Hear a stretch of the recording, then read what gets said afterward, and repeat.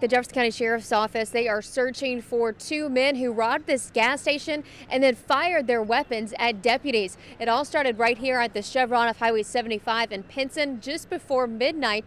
Sheriff deputies say that the two men, they robbed this gas station and then they got away in a silver Mitsubishi Mirage. Deputies were able to catch up to the men a little time later, and they chased them to the nearby Highland Trace area where the suspects crashed. So as they were getting out of the crashed vehicle, deputies say that the suspects fired their guns at them.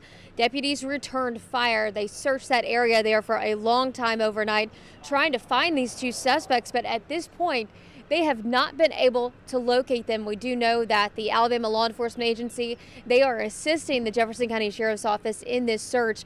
If you have any information about these two men, again, accused of robbing this gas station here, you're asked to call the Jefferson County Sheriff's Office.